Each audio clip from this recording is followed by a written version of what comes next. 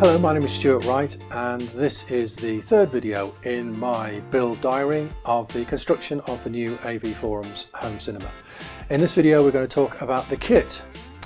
The kit's been specifically chosen to match the room and to perform a specific job within it. Neil Davidson of Genesis Technologies gave us some help with the specification for the speakers. He suggested Wisdom Audio P38Is for the front three, P20Is for the surround speakers and S90I subwoofers. They're all in-wall speakers.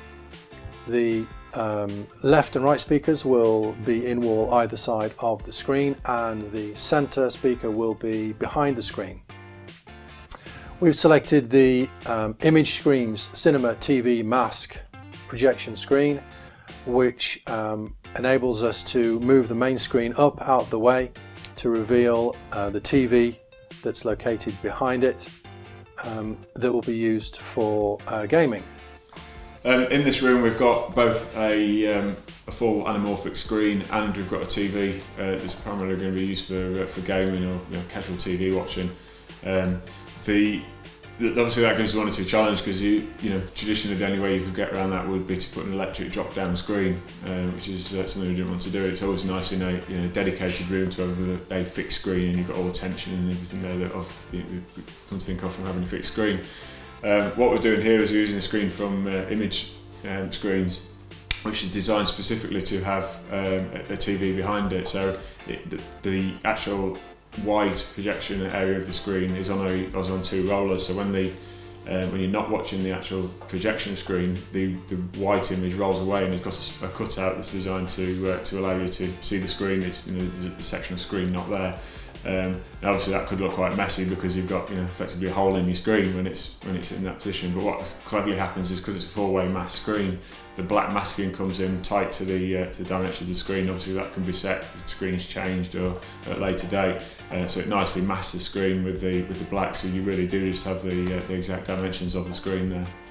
In Genesis Technologies demo room we were able to experience the Datasat RS20i processor. It's the most flexible processor on the market today, enabling very advanced audio setup with EQ, and it can also control the home cinema system as well. That will be connected to two ADA PTM-8 amplifiers. Each of those is 8 times 250 watts, giving us 16 channels and 4 kilowatts of power in total. 250 watts will be going to each of the two Wisdom Audio passive subwoofers. There'll be several sources. The key ones will be 3D Blu-ray player and several gaming consoles, and they'll be neatly tucked away. The sources for this room are going to be located in a custom-made cabinet at the back of the room. Again, we want to keep that cabinet height within that 600mm band that runs around the bottom of the room, just so that it's visually, just disappears into the background. So the cabinet's going to be custom painted into the same colour as the fabric, so it just blends in.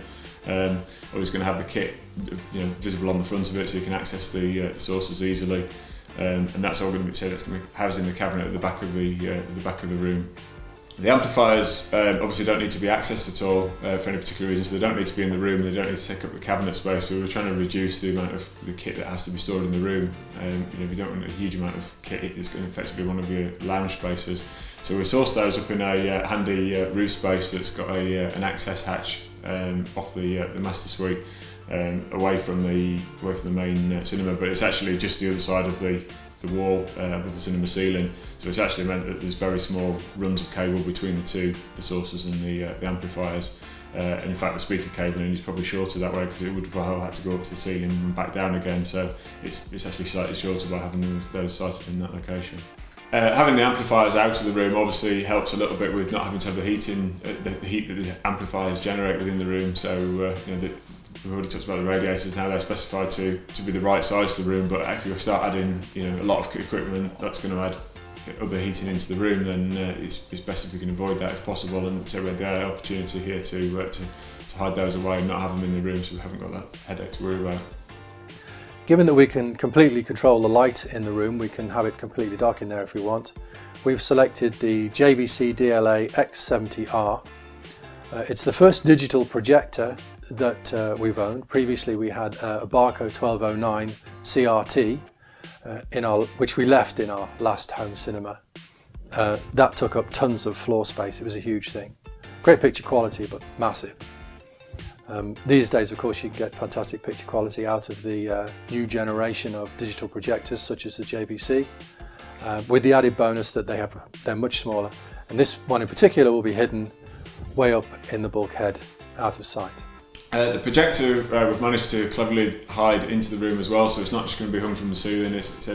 Again, we've got this band sort of design that runs around the room, and at the very top of the room we've got a bulkhead, which has allowed us to do two things. It's managed to hide the projector within that bulkhead, which again is going to help with noise and background that will be hidden away, so there's not going to be the projector sort of right above your seating, because it's quite close to your head in this room, and also the bulkhead runs the full width of the room, so it's giving you added storage for all the additional bits that come with games consoles and all the controllers and things like that can be hidden away. So it's not going to get a messy room with things like that. It's going to be laid around. They can be hidden away if required. The room will have the acoustically transparent stretched material on the walls and also the ceiling, which will help us with the placement of speakers and acoustic treatment panels.